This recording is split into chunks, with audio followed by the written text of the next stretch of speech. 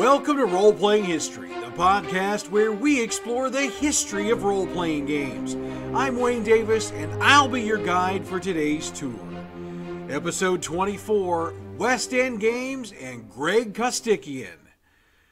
Last week we boldly went where tons of gamers have gone before, looking at both Star Trek and Star Wars in role-playing games.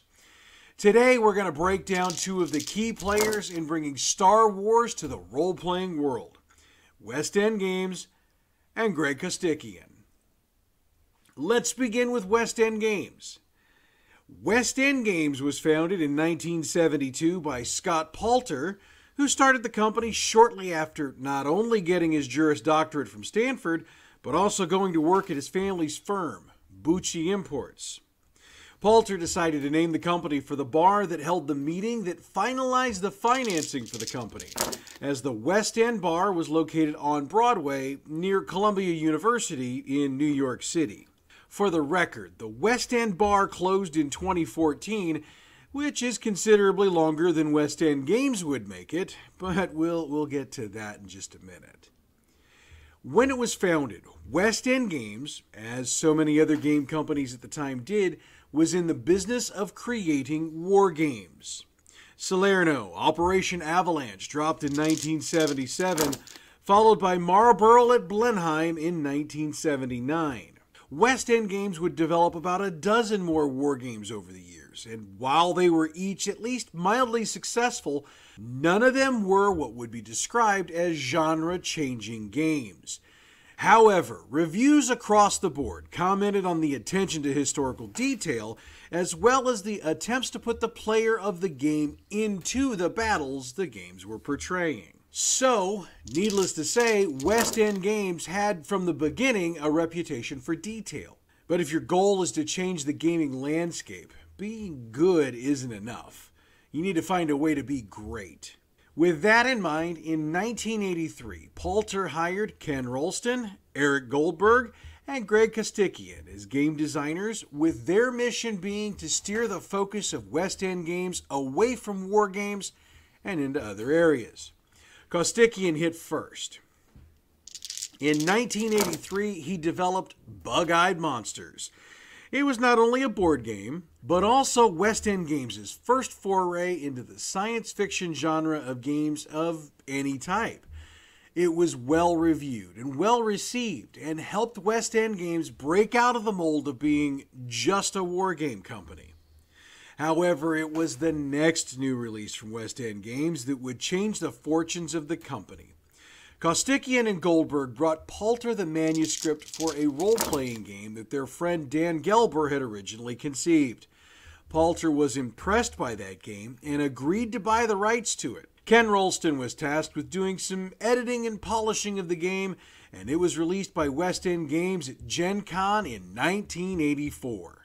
That game? Paranoia. Now, we've talked about Paranoia before in the podcast, as I gave some background on it during the role-playing game timeline we did early on. And since we're going to do a deep dive of the game on next week's show, I don't want to spoil things by getting too deep into it this week. But Paranoia plays a lot like it sounds. Players are supposed to be paranoid about everything and everyone, since you never know who your friends are, who your enemies are, and if things are what they appear to be. I'm telling you, if you don't need therapy before you play this game, you're probably going to need it afterwards. But it's a guaranteed fun ride nonetheless. Paranoia took off like gangbusters. It sold well, was very well reviewed, and won an Origins Award for Best Role-Playing Rules of 1984. One of the reasons for the success of Paranoia was its production quality, and that was noted in review after review. And it should be noted that production quality is something pretty much all West End Games products were noted for. That came because of the high production values that the war games industry has always demanded. Going off topic for a minute, you might be wondering why the war games industry has such a demand for high production quality. To understand that, you have to understand the war games industry as a whole. We may do an episode on war games at some point, just because there's so much meat on the bone that we can chew on that connects to role-playing games. When it comes to war games, there are a ton of companies that produce products. I mean, you can find war game products that cover pretty much any type of war game scenario you can imagine. Whether you're looking for medieval war games, Civil War games, the World Wars, Space Wars, I think you get the point. So to set themselves apart in a very crowded field, companies had to up the quality of their products. The idea being that the better the quality of the figs, the maps, the terrain, and the other materials, the better the chance the wargaming public might buy their products over somebody else's. That's the level of quality that West End Games brought to the table, and they were able to very easily transfer that focus from war games to role-playing games, and it showed. If by chance you've got a copy of that original Paranoia game from 1984, so long as it wasn't like thrown off the roof of the building, it should have held up pretty well, even 37 years later. The quality of the pages, the binding, and the printing were just that good. Okay, so let's get back into West End Games. That quality in production we just explored meant that, in the mid-1980s, West End Games was one of the very few companies who actually had the ability to compete with TSR in the gaming market. Now note that I said compete with TSR, not beat Dungeons & Dragons. The second one wasn't going to happen. But as we know, TSR tried things other than D&D over the years and didn't have the same levels of success. West End Games was one of the reasons why. Off the success of Paranoia, West End Games pushed for more. The company managed to acquire the license from Columbia Pictures for the movie Ghostbusters, with the plan being to produce a role-playing game based on the widely popular and successful film. Ghostbusters, a frightfully cheerful role-playing game, was released in 1986. Designed by Sandy Peterson, Lynn Willis, and Greg Stafford, this game also has the historical designation of being the first game to utilize what would later become the D6 system. In this game, the original Ghostbusters form a corporation known as Ghostbusters International. That company sells franchises around the world. The characters in your game will have purchased a franchise for their city, and the paranormal activities take place in that setting. By the way, it's assumed your game takes place in a city other than New York, since that's where the movie took place. But should you wish to run a game with the original Ghostbusters, the designers worked up character profiles for our movie heroes, so the ability to run a game in New York with the originals certainly existed. The game also included vampires, extraterrestrials, and time travelers as possible adversaries for the Ghostbusters crew, along with a ton of paranormal oddities. Now, I mentioned the basics of the D6 system in last week's episode, so if you want to know more about that episode is available in the archives wherever you get your podcasts. Oh, and it will have just released today on YouTube if you happen to be a subscriber. The game came in a box, as was starting to become the trend in the mid-1980s. It had a 24-page player's handbook, a 64-page game master's handbook, 6 six-sided dice, and several handouts for use in the game. West End Games also produced 3 accessories for this original version of the game. Hot Rods of the Gods was an adventure written by Daniel Greenberg and released in 1986. Scared Stiffs was an adventure that dropped in 1987 and was written by Bill Slavicek. Ghost Toasties was an adventure that had an added bonus of a Ghostmaster screen. It was developed by Scott Herring and published in 1986. In 1987, Ghostbusters won the H.G. Wells Award for Best Role-Playing Rules of 1986. Based on the success of this version, West End Games published a second version in 1989. Called Ghostbusters International, it revised the rules from the original version and had the dual purpose of satisfying players of the original who wanted a more detailed rule set, as well as attempting to capitalize on the release of that year's Ghostbusters sequel. This box had a single 144-page rulebook, 6 six-sided dice, and more handouts. 5 accessory supplements were published for the game over the years, all new adventures for use with these rules. While Ghostbusters International was fairly well reviewed, its sales weren't as good as its predecessors, and the license was eventually allowed to expire. It goes without saying, therefore, that the game is no longer in print and can be very difficult to find in good condition used. However, it's not impossible, so if you're interested, pop it into your Google search and give it a run. Drive-Thru RPG would also be a source you could utilize, but then you'd be getting it in digital form, so you wouldn't get the cool box or the dice. Now, we mentioned last week that the Star Wars role-playing game was released in 1987. As I said earlier, a full breakdown of this game is available in last week's podcast, so I'm not going to repeat myself here, other than to mention yet again that this is the game that really solidified the D6 system into what is still being used today. One other nugget I dug up while researching West End Games that I didn't have last week is that West End Games also released Star Wars role-playing games sourcebook supplements for each of the 3 books in Timothy Zahn's book trilogy from 1992 to 1994. So, not only was the Star Wars role-playing game an inspiration for new books to be written and released, but those books then became inspiration for new gaming materials to be created. Because it's the circle of life. Okay, I promise I will never do that again. Torg was the next big release from West End Games. Released in 1990 and designed by Greg Gordon and Bill Slavicek, Torg is set in a near-future setting called the Near Now. This world, as the game starts, has been subjected to an interdimensional invasion by a series of High Lords, who have changed the natural laws of large swaths of Earth to reflect those of their home dimensions. The players take the roles of Storm Knights, people from Earth and the various invading realms who possess limited reality-altering abilities and stand in opposition to the plans of the High Lords. Torg is what is known as a cinematic game, and therefore tried to emphasize gameplay in a very cinematic way. Adventures were divided into subunits called acts and scenes. Actions are resolved by rolling a d20 against a difficulty number, which isn't unusual. What is unusual is that the degree by which the roll exceeds the difficulty number influences how successful the player is at that action. Also, rolls of 10 or 20 allow the player to roll again, adding that new number to the previous one. Torg also has a wound system, which stresses incapacitating damage over lethal damage, and allows for the cinematic style of the badly wounded character just managing to succeed at the test. Torg also used a card-based system called the Drama Deck. Each player had a hand of cards dealt to them at the beginning of a game. Cards could be used by both the players and the game master to influence play.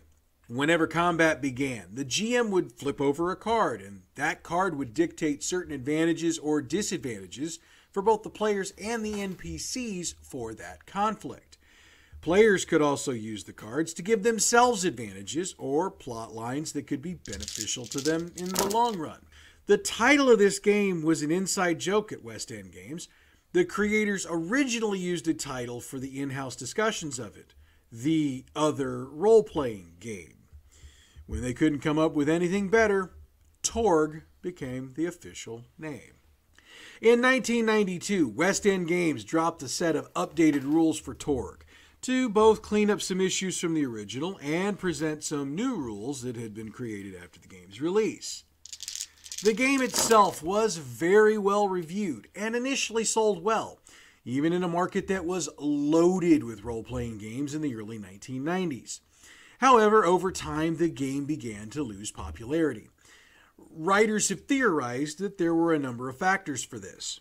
First, there began to be a quality control problem with new products being released, not just for Torg, but across the West End Games lines. This really annoyed some gamers and obviously turned them off to the product. Second, there was the amount of required game materials that you needed to purchase in order to get the whole game experience. There were not only the rules, but also the cards, the adventures, and all the other supplements that came out over time. And by the way, there were a lot of things that came out in a very short amount of time. Last, West End Games never embraced the internet as a possible resource for its products and games. Now, having been in my early 20s in the mid-1990s, I can understand how today's kids would wonder how in the world that could happen. But for those of us who grew up without the internet, well, we know we had no clue this was going to go over the way it did. However, gamers were, as we tend to be, among the groups who embraced the internet from the beginning. And while other companies got their names and products out there quickly, West End Games didn't, and it would eventually wind up being the nail in their proverbial coffin. Now, I'll have a few more words about Torg in a few minutes, so I'm going to just stop right there on this game for this moment. 1994 saw West End Games release Masterbook. Designed by Ed Stark and staffed with a half-dozen top illustrators, Masterbook was created to be a set of generic rules that could be adapted to any type of campaign. It borrowed heavily from Torg in that it utilizes both dice and cards for conflict resolution. In Masterbook's case, 2d10 were rolled when dice rolls were needed, and the Master Deck replaced the Drama Deck from Torg. Now, knowing that some gamers would want some settings to actually use with their Masterbook, West End Games released games licensed to Indiana Jones, Necroscope, Species, Tales from the Crypt, Tank Girl, and World of Aiden that would all run on the Masterbook frame. Masterbook was shredded by reviewers. Pretty much all of them hated the game system, hated the rules, and hated the concept. The only positive I got from the reviews I looked at were a lot of niceties about the quality of the print and the illustrations. And for the record, Indiana Jones was the only game out of the settings I mentioned above that had any real success, and it was ultimately adapted into the D6 system. Later in the 1990s, West End Games released the Hercules and Xena role-playing game.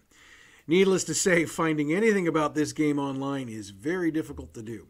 It didn't sell well, wasn't widely reviewed, and it bombed on release.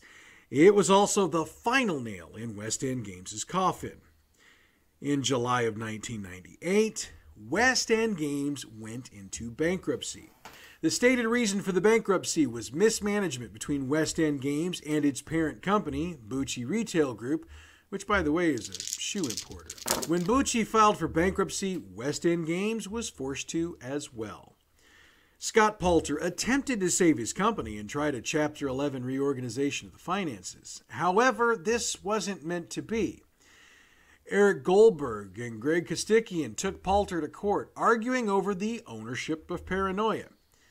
In 2000, the courts ruled in Goldberg and Kostikyan's favor, and the license to Paranoia reverted to them.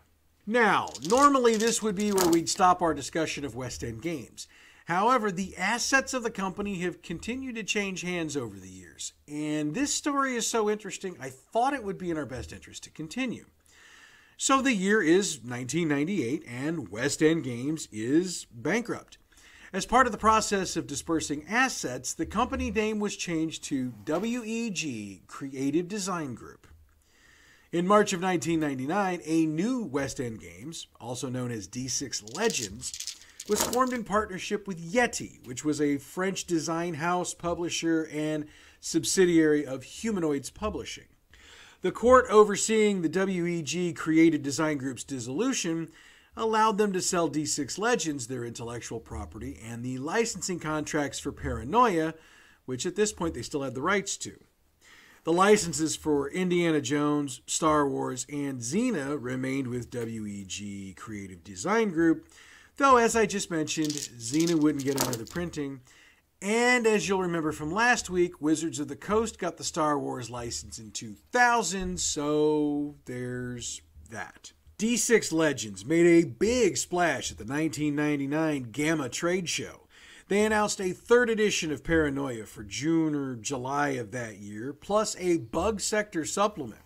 They also announced the acquisition of the DC Universe license, plus a new role-playing game for DC. After all of these announcements, the DC role-playing game was the only thing that ever saw the light of day.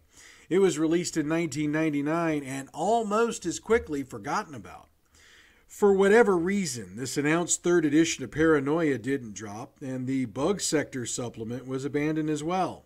Humanoids Publishing decided to take advantage of the D6 system they'd acquired when they bought D6 Legends and created a role-playing game based on the Meta Barons graphic novels. If you've never heard of that, you are not alone. This game absolutely shit the bed and led to Humanoids Publishing abandoning the role-playing game market. They sold off D6 Legends at the end of 2002. Now, before they did that, though, on July 1st, 2002, they made the D6 Classic, D6 Legend, Masterbook, and Torg systems available via license to any publisher who wanted to use them. Okay, so now the company's done, right? Nope. So we can avoid confusion, mine, not yours. I'm going to go back to referring to D6 Legends as West End Games. I mean, it was always known like that, but for the last section, I was calling it D6 Legends so that we wouldn't get confused talking about two versions of West End Games. Okay? Okay. Do my Joe Pesci. Okay. No, I'm kidding. In November of 2003, Purgatory Publishing purchased West End Games. Eric Gibson, the owner of Purgatory, moved the company out of New York and settled it in Downingtown, Pennsylvania in 2004. Gibson moved quickly, getting a revised edition of Torg in 2005 and publishing a generic version of the D6 system for designers to create with. While the Torg version was probably a good idea, the D6 system release was not, as it led to a line of irregularly produced supplements. However, good ideas or not, fans tended to applaud both of these developments, but that applause didn't translate into sales, apparently. On the official West End Games forum in 2008, Gibson announced that none of the D6 products produced since he'd acquired West End Games had turned a profit, and West End's other role-playing game lines weren't performing as well as expected. He estimated his total losses at the time to hundreds of thousands of dollars. However, Gibson did find a way to turn some profit. He expanded West End Games back into board games, dropping a new version of the board game Junta, which he reported turned a good profit for him. In 2007, the company announced a new science fiction role-playing game. Developed by Bill Coffin, the game was to be called Septimus. Pre-orders of Septimus were offered, but then the delays began. After a number of these, Gibson announced that the game had been canceled in March of 2008. In July of 2008, Gibson announced that West End Games couldn't afford to provide refunds on the pre-orders and couldn't even afford the postage to ship books to folks who would rather have other West End Games product instead of their money back. Needless to say, this caused a wee bit of a backlash, and Gibson announced that he was planning to sell all of West End Games' properties, though he didn't do that at the time of the announcement. Eventually, Septimus was released via PDF and print on demand. And please don't ask me about Septimus. Just don't. Put it down. Back away. We're moving on. In 2010, Gibson did a podcast interview that shed some light on why there had been the issues there had been with West End Games. Gibson said he'd been perhaps foolishly optimistic about the sales potential of the brand because the name West End Games would carry a lot of weight. Further, he stated that his optimism caused him to print more books than he could sell, and he wound up destroying most of the books to save on the storage costs. In a prior interview, he announced that he'd planned to release the D6 system under the terms of the Open Game License, not only to, he hoped, increase sales, but also to, as he said, protect it from myself. What he meant by that was that if the company had to be sold or otherwise went out of business, the system would still be available to the general public. Now, this was one promise Gibson kept. In 2009, West End Games released the D6 system to the public, with the license being known as Open D6. However, it was too little too late. The Septimus debacle doomed Purgatory Publishing. and they sold off most of their properties. In June of 2010, Torg was sold to the German game company Ulysses Spiel. In July of 2010, Masterbook, Shatterzone, and the Blood Shadows were sold to Presses Intermedia. West End Games and its remaining properties, which was basically the D6 system, were purchased in April of 2016 by Nocturnal Media. You might remember the name Nocturnal Media, as it was owned by Stuart Week, the founder of White Wolf Publishing. Nocturnal had a plan in place when they purchased West End Games. They fully intended to keep the brand alive, using whatever properties the company still had to do so. First up was the announcement of a revised edition of Greg Kostikyan's 1984 board game, Web and Starship. A Kickstarter for the project was launched in April of 2016 and was successfully funded.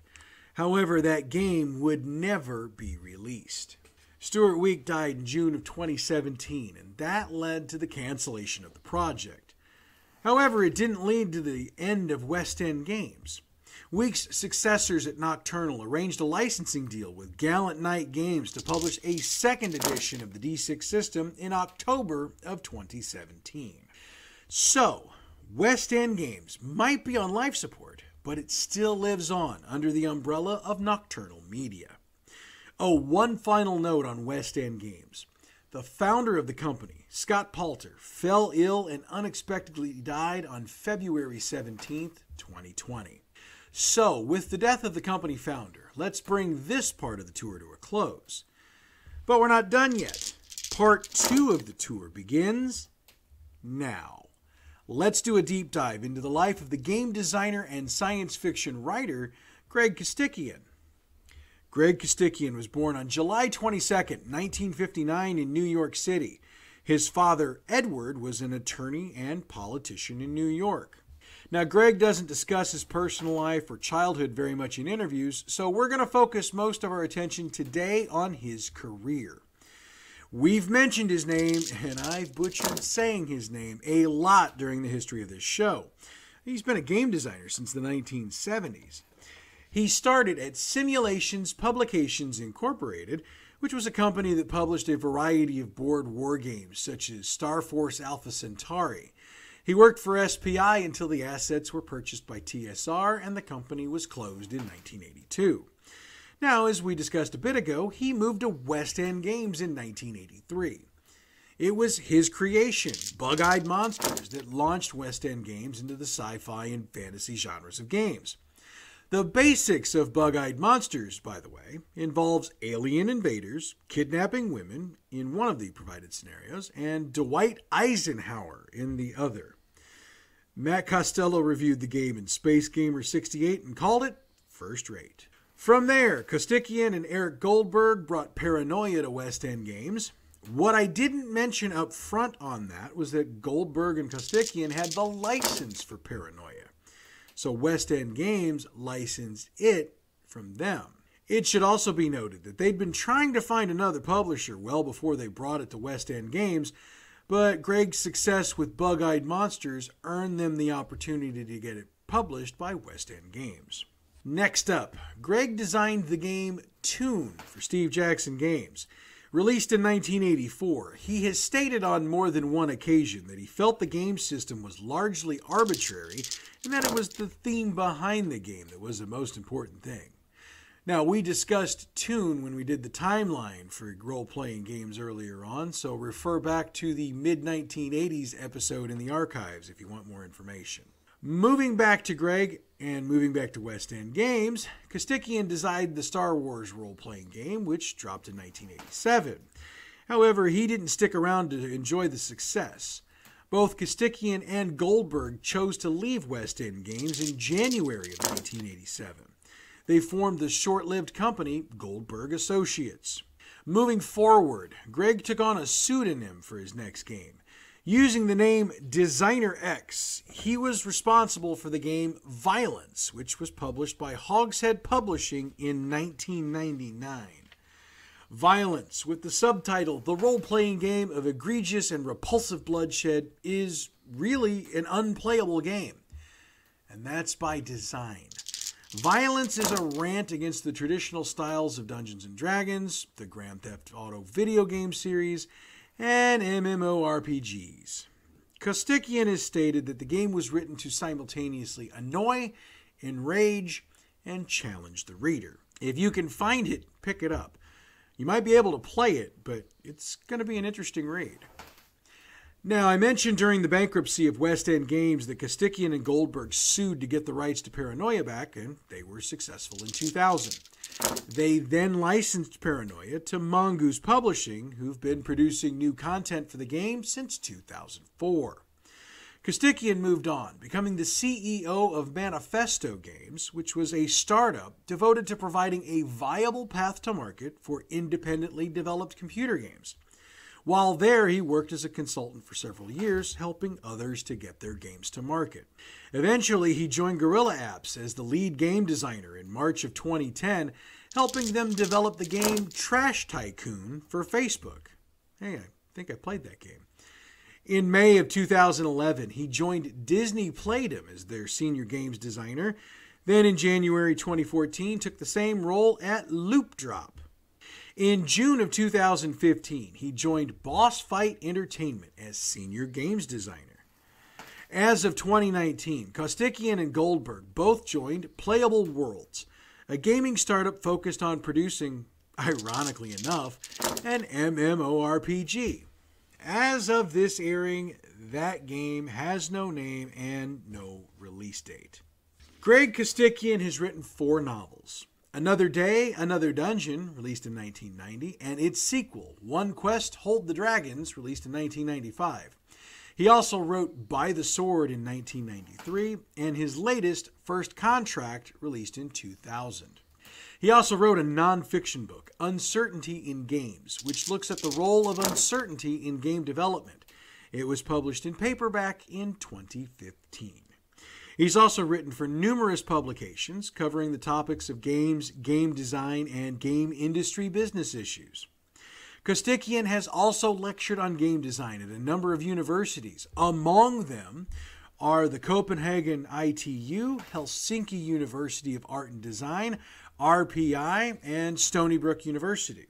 He speaks frequently at game industry events such as the Game Developers Conference and E3. Greg has picked up 5 Origins Awards over the years, as well as the Game Developers Choice Awards Maverick Award for his effort to create a viable channel for independent games. He was also inducted into the Adventure Gaming Hall of Fame in 1999. Greg's been married to Louise Disbrow, who's a securities analyst, since 1986, and they have 3 children together. And that, kids, is what we've got on Greg Kostikyan.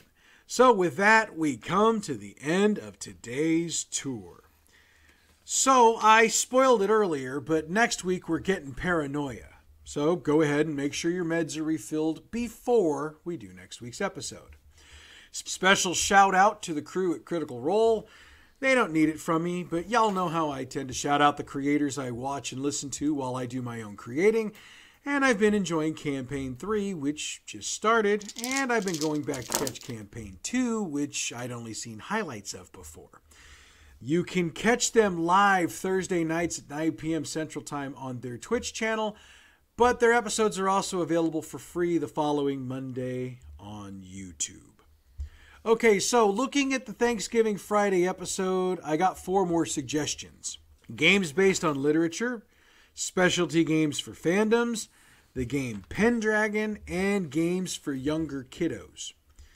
I'm going to be honest, whether one of those gets voted in or not, I could see all 4 of those being episodes down the line. But I will add them to the Spotify poll, so you can head on over there and vote. As always, thank you for your continued support. We're gaining a few more listeners every week, and those gains make me want to keep doing this. Also, you might have noticed that with one exception, I laid off the profanity this week. I got an from one of our listeners who reminded me that I said early on I was going to try to keep this podcast more kid-friendly and asked me why I'd gotten away from that the last couple of weeks. So, having been sufficiently shamed, I'm back to using my brain to come up with better words to express my thoughts. And thank you for the gentle reminder. Oh, and TikTok. Yeah, not up yet. Sorry. One more week, I promise. I had too much cuteness overload with my grandson this week. I mean, he's 12 weeks old, so cut me some slack. Anyway, you can follow us on Facebook at Roleplaying History Podcast. Tweet us at RoleplayingP. YouTube, Roleplaying History Podcast, and you know what to do when you get there. You can email us, roleplayinghistorypodcast@gmail.com. Next week, it's paranoia.